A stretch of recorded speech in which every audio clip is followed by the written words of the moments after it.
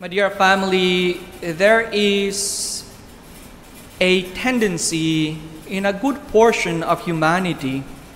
There is a tendency to reject, frown upon, or look upon with disbelief on the good deeds or amazing signs that close relatives are performing. There is a tendency in a good portion of humanity to just reject what is good.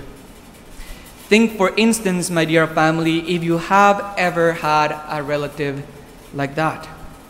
Someone whom you know for a long time.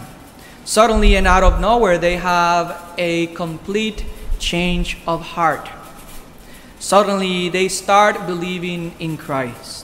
Or they start doing wonderful and amazing good things, giving good advice, and totally a different person. Or maybe it's the opposite. Maybe that person is you. Maybe it is you who have changed your heart. Maybe it is you who have now made the commitment to be at Sunday Mass, at weekly Masses, daily Masses. And now you have chosen to believe in Christ.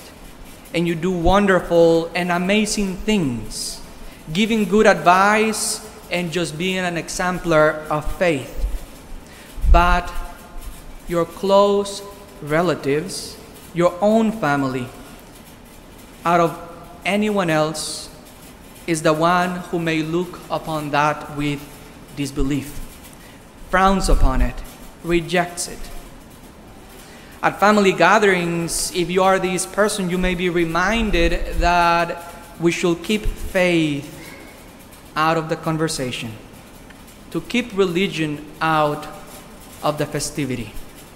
My dear family, this tendency to do that is the result of sin. It is difficult for people to believe that someone is good, that has good intentions. More especially if those people come from your own family, your own friends, your own native town. And that is exactly what is happening in today's gospel.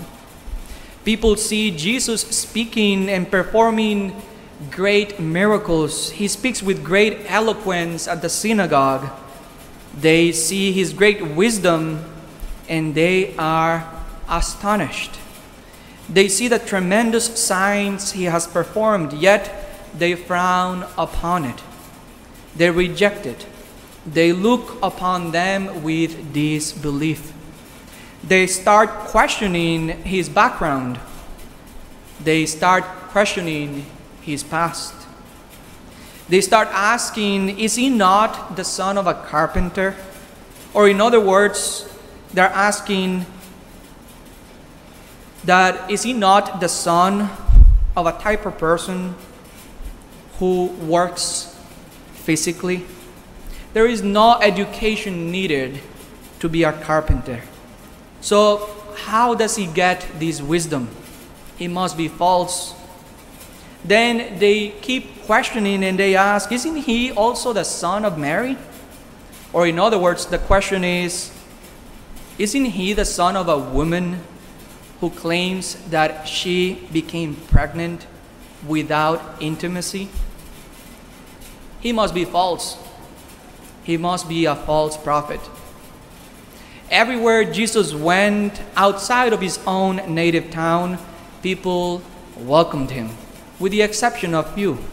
Everywhere he traveled to, people received him with joy and with palms. But in his own native town, they start digging out his past. Hence why he replies with, a prophet is not welcomed in his own native town. My dear family, do we do that to our own family when they give us advice? Or does our family do that to us? If so, if we do that to our family, let us stop treating them as if they are foreigners. Let us stop digging out their faults and their pasts, their sins and their pains, and let us just forgive them. Or if our family does that to us, then after today's gospel, just a few lines after, let us do what Jesus does. We keep praying for them. We still love them. We still respect them. But if they do not want to hear the gospel, we cannot force it.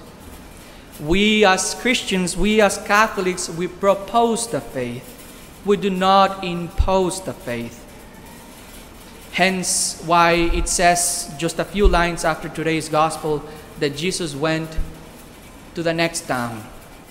So my dear family, if that is you in your own family and they do not want to hear the message, then maybe the prophet is not you. It's someone else. Go to the next town. Maybe it is someone else meant to convert them. Maybe it is someone else waiting to go there and give the gospel to them. Hence, my dear family, let us pray that we become a common unity, a community, a people who spread the gospel, propose the faith, and do not impose it. People who bring the good news to those who need it the most.